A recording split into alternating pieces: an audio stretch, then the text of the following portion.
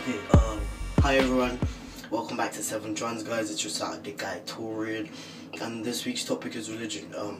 As you guys know from my videos, I talk about God all the time, but that doesn't necessarily mean that I'm very religious. I grew up going to church. We went to church every Sunday, and but gradually that kind of fizzled away. We didn't go to church as much, and now I don't really go to church at all. A lot of stuff happened to me whilst I was in church that makes me not want to go to church. Also,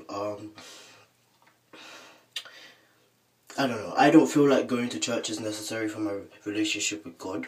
I have a relationship with Him, and that's all that really matters to me. So let me tell you some stories about what happened to me in churches. In 2011, I met this girl through church. So during the summer, we have a children's weekend, and so I was going to perform, I was going to rap.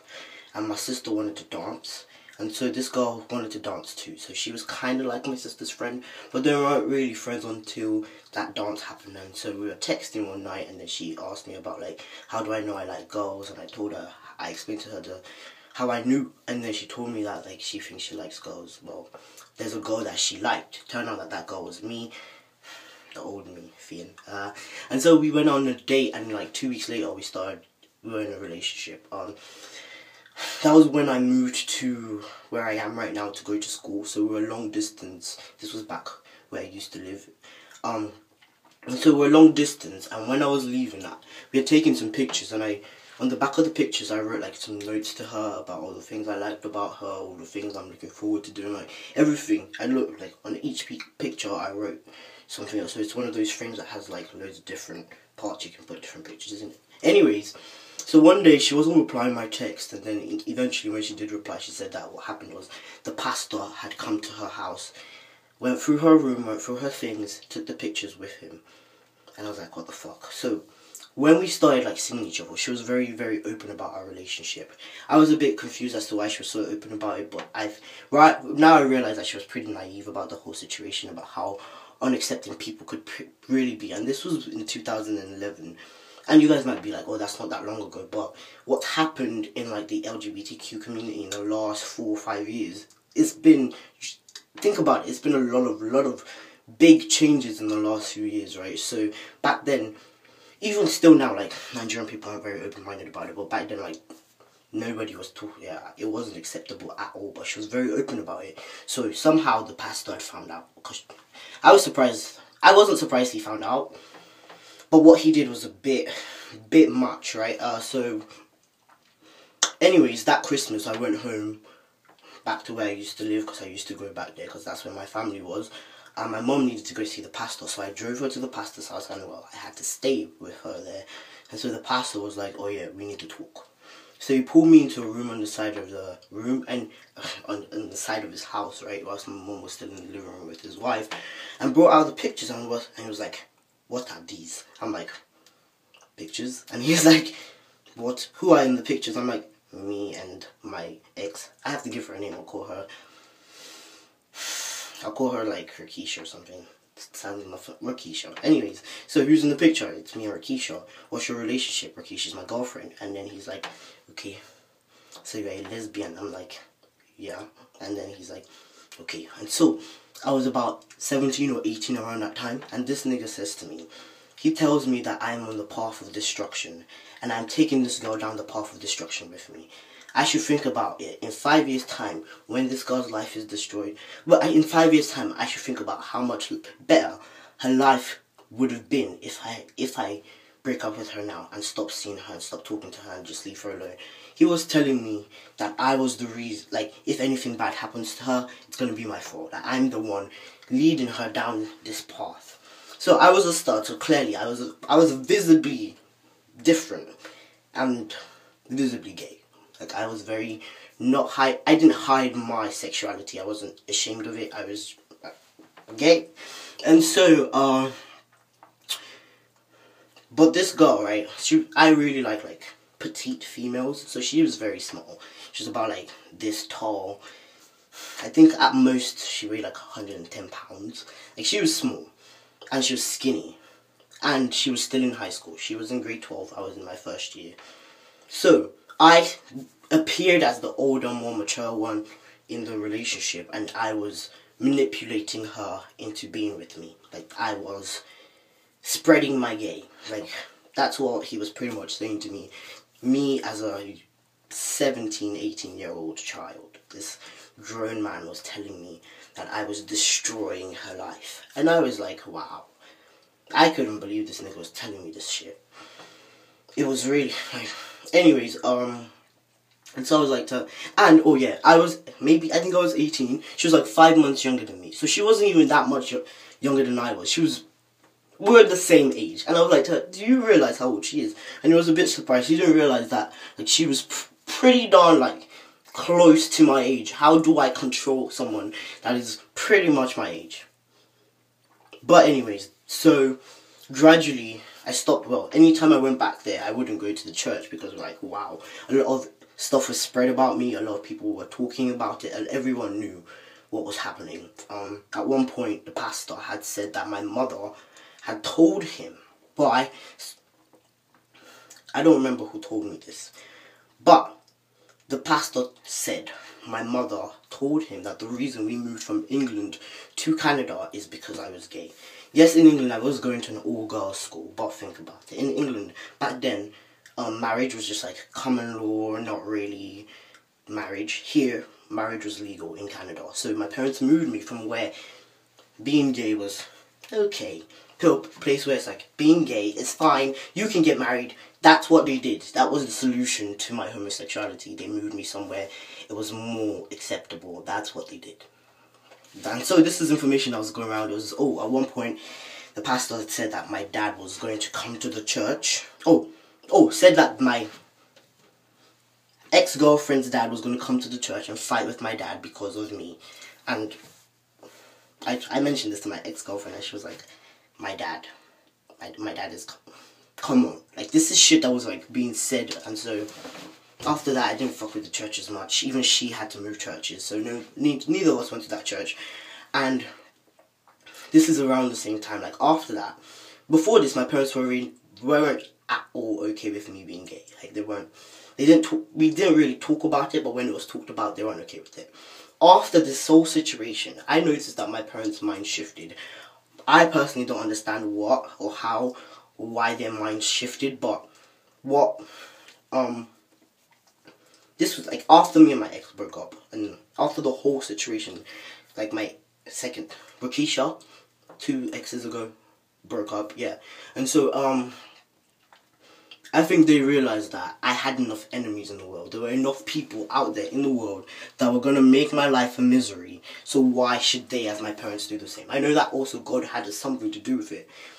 But, do you get what I mean? So, I think that's what happened. They just realized that, like, he doesn't need any, back then she doesn't need any more enemies. Like, we can love her. And so my parents stopped going to that church too. Like, we had nothing to do with that church anymore. Another story. When I moved to where I am now, I started going to a church. Same denomination of churches, Nigerian church mostly. There's other countries there, but mostly Nigerian.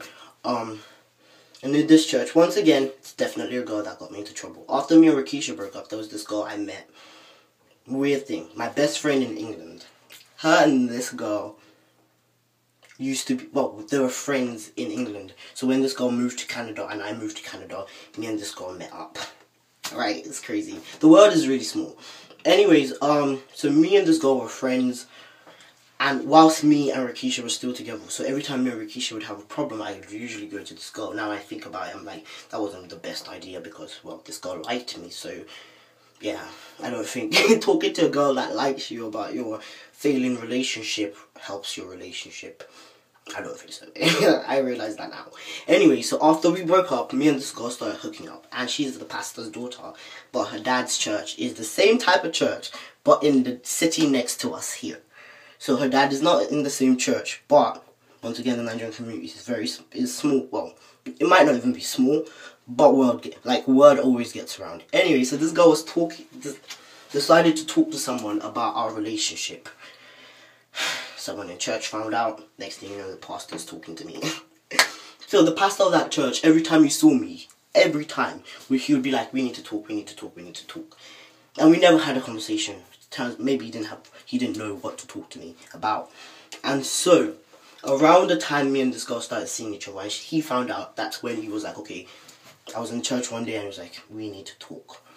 You know, that talk we've been meaning to have, we're going to have it today. I'm like, okay, finally, yeah, we're going to talk. But I knew what it's going to be about.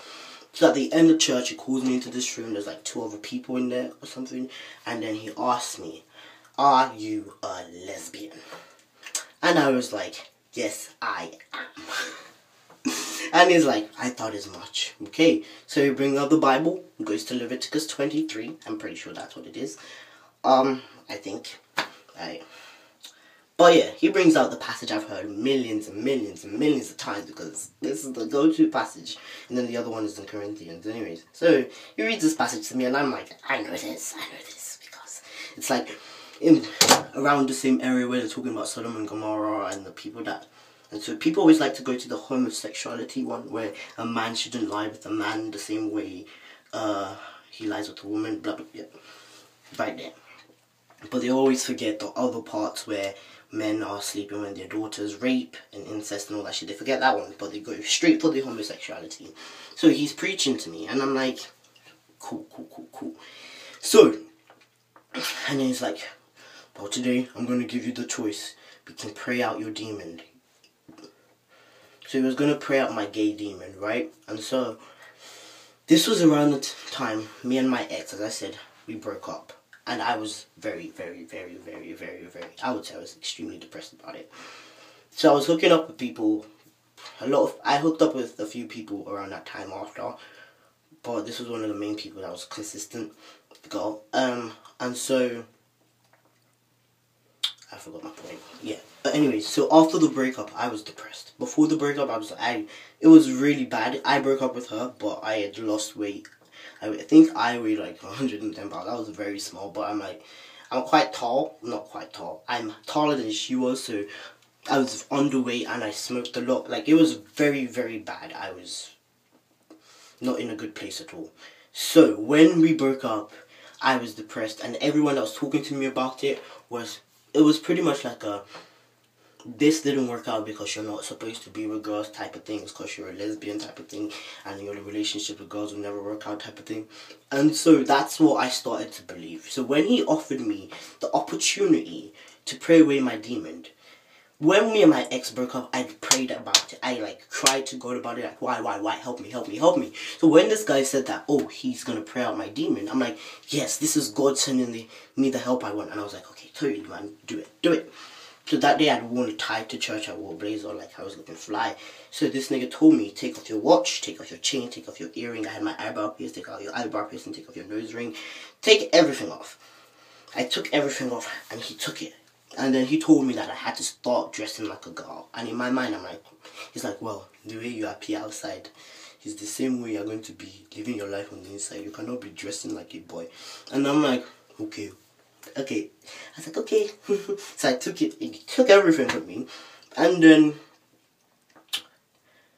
they prayed for me. There were 3 of them in the room. They prayed for me. And as they were praying my demon down, he didn't even knock. Why did I knock? He opened the door. This little boy, like 5 years old. I used to give him my phone to play with all the time. It was like my little brother. So I would give him my phone. So he had come to give me back my phone. So he opened the door and he was like, he started talking to me. Whilst these people were praying the demon out of me, this little boy walks into the room.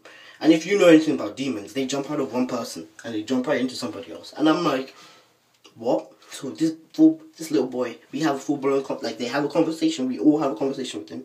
And then he leaves the room. His mum was one of the ladies praying for me, which was weird. And she was just shocked. She was like, the face was like, how the hell do you know my son?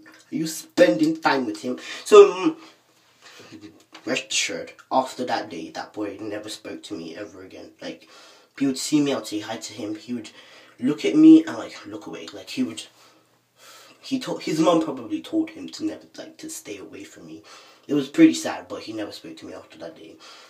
And if anyone knows, I love children. That's what I do with my life, right? It was really sad that I lost this little boy. Anyways, so they continued to pray for me. And then at the end, he told me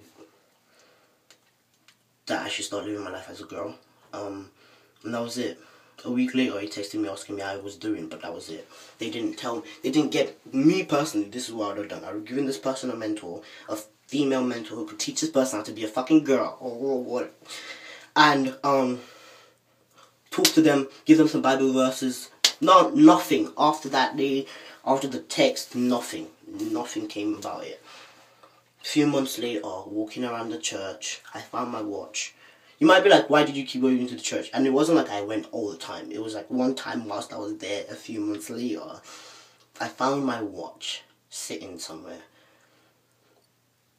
What the fuck did they do with all my things if I could find my watch? I think another time I found my tie. I found a few of my pieces of my things just randomly around the church. So these possessed items were left around. They took my shit and left it. I was just like, what the fuck? So after that situation, they ruined my relationship with God. Well, I allowed them to get between me and God because I was thinking that God has sent them to me to help me live my life better, get me out of this path of destruction, you know. I thought that, I couldn't believe that he allowed them to use his name to take him up, like, to do that to me. I couldn't believe it. But after loads of reflection, I realized that it was my fault. Like, I allowed them to do that. Like, they didn't force it upon me. I allowed it. I accepted what they gave me. They told me that. They made it seem like that God had sent them, and I accepted that. And it's like, you can't do that. Allow me to be the one who judges you. That's what I felt like the lesson was from that. Like, there'll be people out there. There'll be people out there that try to use his name. There'll be people out there who try to take my identity away from me. And I cannot allow that to happen. Because if I allow it to happen, I only have myself to blame. Which is honestly what happened in the end. After loads of, like, a bunch of reflection, I realized that I allowed it to happen to me. And after that day, like, that's where my strength comes from.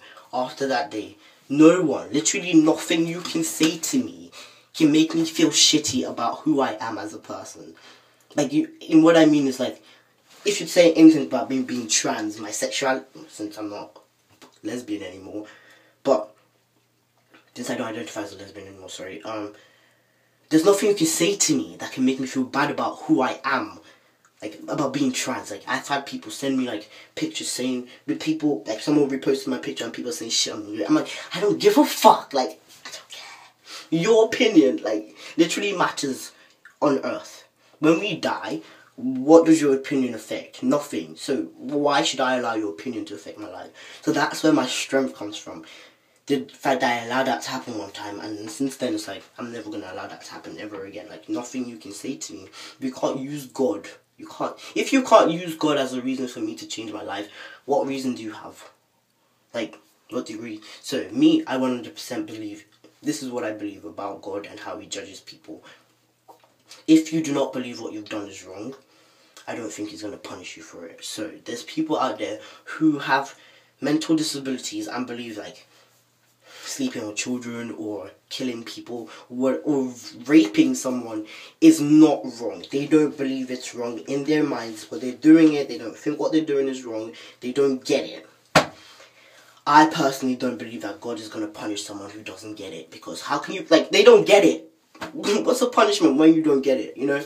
Like, so, but if you know what you're doing is wrong and you continue to do it, that's when you're going to get punished. It applies to everything in this world. For example, even if you identify as a homosexual, gay, and you think being gay is wrong, you think God is not okay with being gay, you're Christian, you believe in God, you think God is not okay, or whatever, you're not Christian, you're religious, or whatever you believe in, and you believe that your higher power believes your homosexuality is wrong, and yet you continue to be a homosexual, I believe that you will be punished for that, because you think what you're doing is wrong and yet you continue to do it. That's a bit hypocritical. You're going to get punished. But I don't believe being trans is wrong. I don't think this is how God made me. This is who I am. This is who I am. So I don't think he's going to punish me for being who I am. You can say whatever you want. I've been through it. Those are just two stories. Those are the two major ones. But, like, I've been through it. I've been going through it since I came out. Especially from the Nigerian community. Like, my own people are doing this to me, right? Are saying these stuff to me. do you think what you have to say is gonna bother me? They use my God, they use my father against me. You think what you have? Nah, man. Like, you can't fuck with that. No, sorry. Like, I've got God on my side. That's why I always talk about him, because like, with God there's hope. You can have hope without God, but for me, like, that's where my hope comes from. I believe, like, I love him. Like, I love him very much, and I'm not gonna allow anyone to take him away from me. I will use my being trans. You can't be trans or religious. Like, shut up. You know nothing about my relationship with God. At the end of the day, I was gonna say if being trans is wrong. I don't believe being trans is wrong at all. But at the end of the day, God is going to judge me, not you. Your judgment means nothing. Nothing, because you're getting judged too, darling. So yeah, anyways, hope you enjoyed my video. It's long, but I hope you enjoyed my stories. Yeah, make sure you comment, make sure you like, make sure you subscribe, make sure you share, make sure you tell everyone that God loves them. Yeah, I don't push my religion or my relationship with God on people, but I always make sure they know that he exists in my life, because I wouldn't be who I am today. I wouldn't be where I am today. I wouldn't be able to be as resilient as I am today without him. Like, I can't. Anyway, so yeah, bye guys.